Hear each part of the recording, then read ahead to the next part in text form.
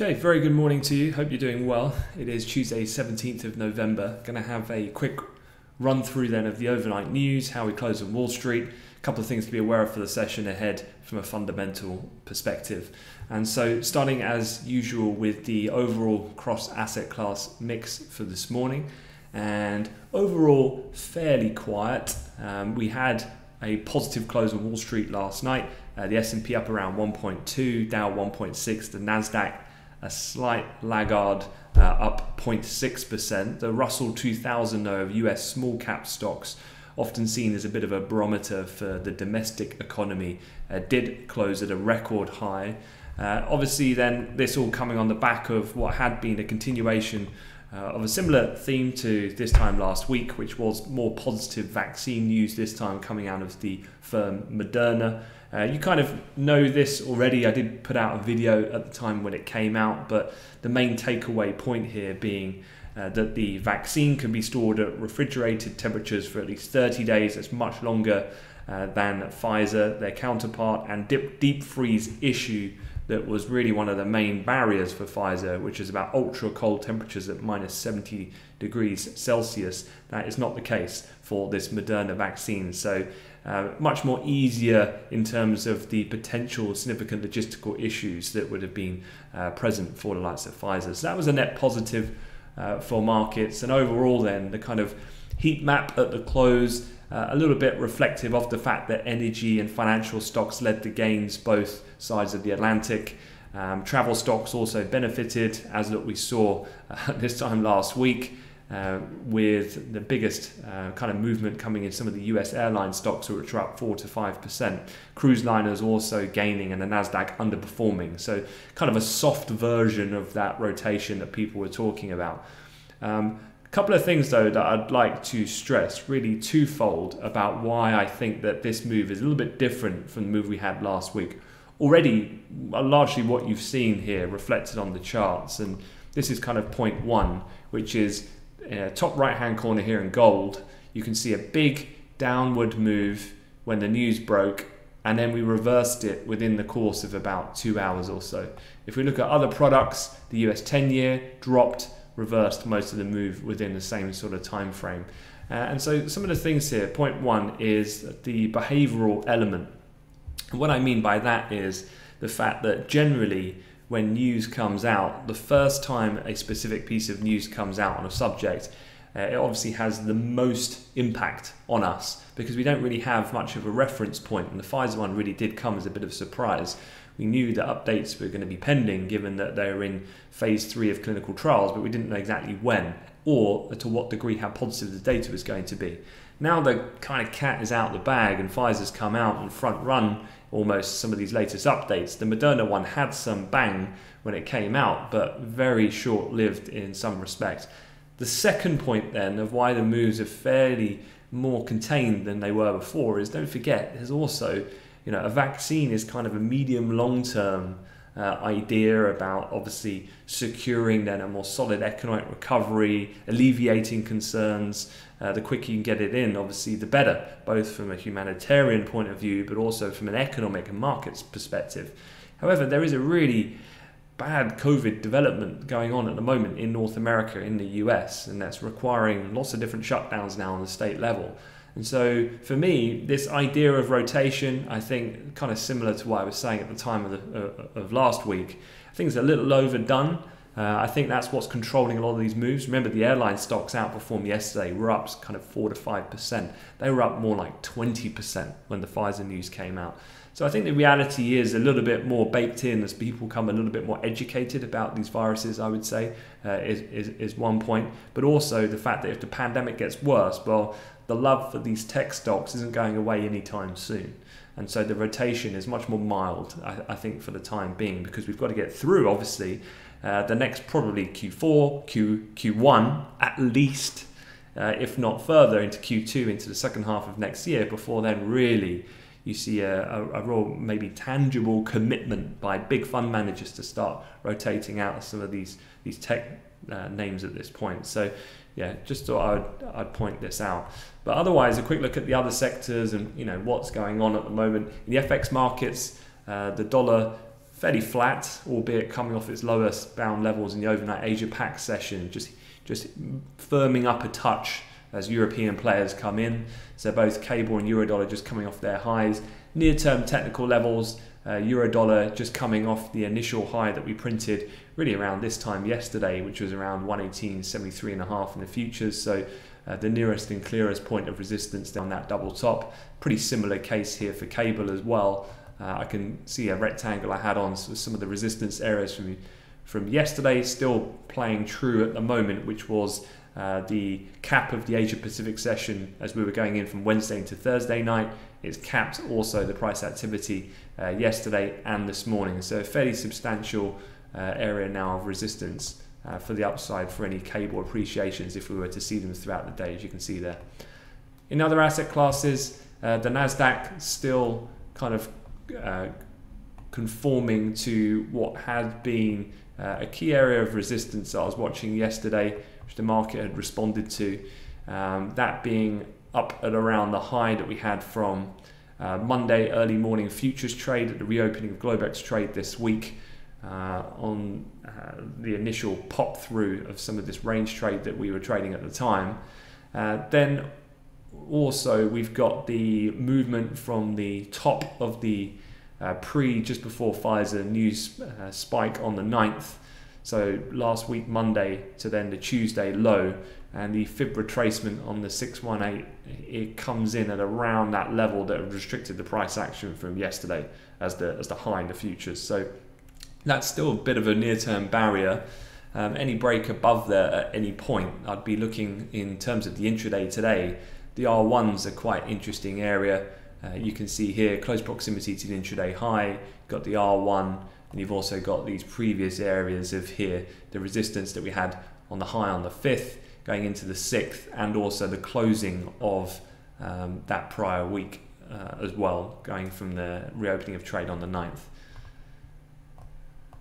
Otherwise, in the oil markets, that is fairly quiet ahead of the meeting today of OPEC Alliance. We'll talk about that a bit more in a moment, but we're trading around pivot at the moment, just drifting a little lower as Europe has come in, and in the fixed income space, basically trading flat at the moment. All right, so let's get stuck into some of the headlines and talk about what's been going on from an overall perspective, and starting with this idea about US COVID and what's going to go on. Joe Biden, the president-elect, did speak yesterday. He was talking about the fact that, look, Trump's got to play ball and work with the new incoming administration in order to deal with this coronavirus pandemic. Nothing really particularly specific in regards to plans that, let's say, Biden had.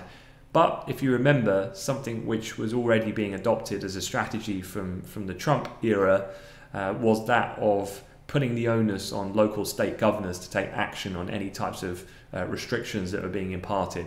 If you remember, that was a good way for Trump to kind of disassociate himself from any COVID fallout, because then it wasn't a national-led kind of coming from the administration policies, it was coming from an individual state level, which does to a certain degree make a lot of sense, because on the ground, if you think in terms of the geography of America, whether it's the Midwest, which is being impacted now, or it's the tri-state or the Sun Belt, they're all very different in terms of their economic makeup and also their geographic kind of temperate weather, which can have an influence over the performance of the virus. So here then, what's happening is we've been waiting for quite a while, and numbers have been accelerating quite dramatically in America. And if I show you what that chart looks like, the 7-day average, which is the green line, has consistently been moving higher and is now in excess of 150,000 cases per day. And obviously that death toll has been edging up. It's approximately half of what it was back in the initial spring outbreak in the initial first wave. However, the fact that these numbers are so high now would then indicate that the death toll will match what we saw back early in this year in kind of March, April time, given the 3-week lag we tend to see. Now, the spread is becoming more further and wide. As you can see from here, you remember during the election, really, the deepest red was contained up in the Midwest kind of area, but it's gradually started to filter out through kind of central to east coast and going from north to south. That has led then to a number of actions taking place, and this is what I can update you on. The governor of California said he was activating what he calls an emergency brake and applying tougher coronavirus restrictions to large parts of the state in an effort to contain the surge of infections.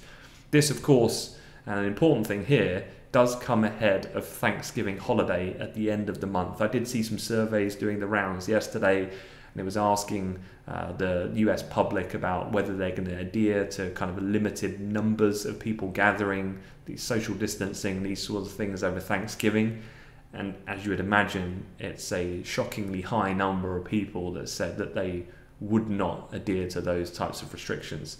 So I think all of these governors are very mindful of Thanksgiving, traditionally then one of the biggest holidays, of course, in the US calendar, and one of which normally a lot of people get together to celebrate. And so they're taking preemptive measures, I'd say. And California, of course, is particularly important given the fact that economically it's such a large contribution to US growth overall, and the fact now that they're starting to go back into a more restrictive environment is going to have to then be reflected in the economic recovery that we've been seeing in the US. So not only are high frequency, more real-time data points starting to reflect quite a significant downturn in overall broader activity in the economy, that's only going to be accelerated now by the implementation of further restrictions that's going to happen. A lot of this then has led to the idea of what I thought was quite interesting. I saw a comment from Steve Englander. You might not have heard of that chap before, but he's basically the head of North American macro and FX strategy at Standard Chartered. And he said that he believes the Federal Reserve, may surprise markets by increasing its asset purchases to $120 billion a month before the December meeting, if it appears that rising COVID-19 cases are weighing on the economy. Now, if you think about the domino effect here, case rise, restrictions come in, that impedes economic activity, which then makes the downturn or recovery more severe, and therefore the Fed might want to take more preemptive action to get ahead of it rather than waiting until the middle of December, which is when their next meeting is. So I thought that was quite interesting. Definitely that would be another shot in the arm to fire up markets, and you would expect equities to probably rally again quite aggressively, because don't forget, we have a lack of fiscal stimulus right now. And obviously as companies and so forth start to struggle, particularly in the hospitality, leisure sectors, things that have been impacted very, very significantly before, people are going to lose jobs. And so therefore, do the Fed feel the need to really step in? And if they do, I'm sure markets would breathe another fairly significant sigh of relief if that were the case. So just something to perhaps keep an eye on. I don't think we're quite there yet, but we've got almost a month to run till the Fed meeting, and that death toll should mathematically start to pick up pretty rapid over the course of the next fortnight. And so therefore, could we see Fed intervention in about 2 weeks' time? I think quite an interesting prospect to bring about. The other thing here is then other areas. Citing the rising number of cases, Philadelphia, which is the largest city in Pennsylvania, said yesterday that it will ban indoor dining as well as indoor gatherings and events involving people from different households from November 20th through to the new year. The state of New Jersey yesterday reduced the number of people allowed to gather indoors from 25 to 10.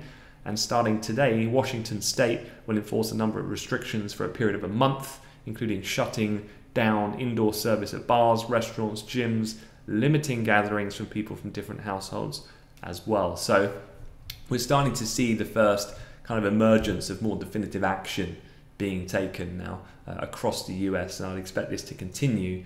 The interesting prospect now is I think the Fed are a little bit far away from making that more interventionist kind of approach. I don't think it's quite warranted just yet, but seemingly a lack of anywhere near getting a compromise on Capitol Hill, given how far apart the Democratic and the Republican Party are at 2.4-ish trillion and 500 billion. That's not coming soon either.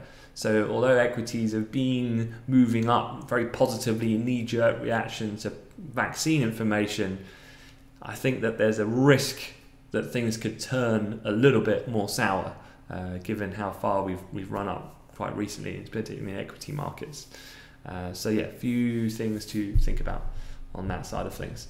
All right, elsewhere, OPEC. We do have the OPEC meeting today. They had some telephone conversations yesterday.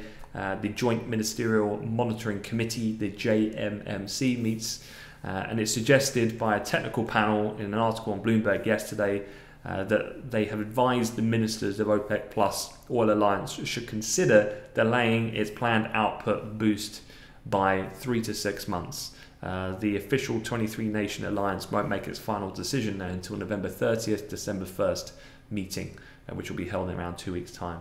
So again, if you hear any headlines, tweets, these sorts of things, 3 to 6 months is pretty much baked in. Anything longer than that, 9, 12 months, obviously the longer, the lesser probability of that happening, but the more bullish of price that would be if that was to materialize. Other things then, Tesla, I'm sure you read this last night, but the S&P index has finally bowed over to the fact that, look, you've got to include Tesla now. You know, it's a multi-$100 billion company. It's got to be represented in one of the world's most significant and largest indexes of the biggest companies. And so I don't know if you saw this last night, but Tesla shares were up after the closing bell about just over 13%. And it came on the back of the fact that Tesla will enter the S&P 500, little Christmas present for Elon, on December 21st. It will be one of the index's most influential constituents. I was having a look at the actual list of the S&P 500 companies by index weighting, and actually it jumps in there with the likes of Berkshire Hathaway, Procter & Gamble, Johnson & Johnson, which take up kind of the 7th, 8th and 9th spots in the S&P top 10. And Tesla's going to slip right in there, straight into the top 10. Never has this been seen before of a company going in at such magnitude into the index. Now, their shares were obviously up yesterday. They were up after market. The membership or inclusion within the index comes with a host of different benefits for the company, including forced purchases by index tracking investors and mutual funds. If you think about those with representation then of S&P exposure, given the fact now that such a large proportion of that is going to be taken by Tesla, well, they've got to start buying into Tesla then to have an equal amount of representation of that index. So one of the upsides here for that stock, but quite meaningful story there on a single stock basis. The other thing is Brexit. I've read a couple of things this morning I thought were quite interesting. From a top level perspective, Bloomberg have put out their latest analyst poll, and cable, they say, may fall to 125 by the middle of next year, according to 9 different bank strategists. What does that look like? Well, here's a chart to kind of encapsulate a little bit of the Brexit saga, going back to the referendum in the summer of 2016, through to Johnson winning the election, the first lockdown, and where we're trading at the moment. So you can see we are relatively high here comparative to where we were back in the depths of the initial first wave of the pandemic. And a lot of that obviously has been supported by, at the time, what was a ultimately weakening dollar more than overall sterling strength. But there comes then the decision as we go into year end. I must stress though, as much as these strategists are saying there could be a 5% downward risk to a no deal materializing by the end of the year, they do go on to stress though that the base case scenario, by a probability of 70%, is still some form of agreement by the end of the year. And that certainly for Amplify here is where our expectations do lie. For that to come to pass, the currency on balance from the 9 strategists, they say could rise by approximately 2.5%, which would be up to around 135. So remember, the upside relief would be half the size as the downside shock. And that's because on the balance, expectations are that a deal will be brokered. And hence then the upside is much more lesser significant. On the Brexit side, a couple of things I did see that I do think are worth talking about. The UK chief Brexit negotiator David Frost told Johnson, the PM, to expect a Brussels trade agreement early next week. That was according to The Sun. An EU diplomat also suggested the EU is ready to find a creative solution to avoid an accidental no-deal Brexit, according to The Telegraph. And then the final one is coming out, I think this was in The Guardian. Separate report suggested that under emergency plans, an EU Parliament vote on a Brexit trade deal could be delayed until December, wait for it, the 28th, rather than the currently scheduled December 16th. So you remember that timeline that I shared with you before? So to refresh your memories, this is what that timeline looks like, because I did tweet it. So here's all like the main dates to be aware of. And there's a European Parliament meeting happening on 14th to the 17th of December. And you remember what I've kind of been alluding to for some time is that, look, just because these dates are fixed here, that does not mean, and I'm using the whole 4 years of precedents to make this kind of assumption, that does not mean they cannot have emergency meetings and summits at any point, given what would be highly accelerated talks going this close to the wire into the deadline. And so for me, hearing that in The Guardian kind of just ultimately just solidifies it in my head. This thing's going all the way down, isn't it? You know, David Frost saying that he's going to have a deal by early next week. Yeah, you're not, I'm afraid. Why would you do that? I just don't see any point at this time. The other thing I think that's interesting is the fact that those EU diplomats are talking about finding a creative solution to avoid a disruptive no-deal Brexit. I think that is logic. It's not in Europe's or UK's interest, given the compounded difficulties experienced from COVID, to make Brexit actually a tangible, real risk. So as much as I think that if we do go down to the wire, Sterling's got to price in a little bit of increased no-deal risk, but ultimately I think a deal gets struck. And so that deal could well come in that period just before the new year. It would not surprise me at all.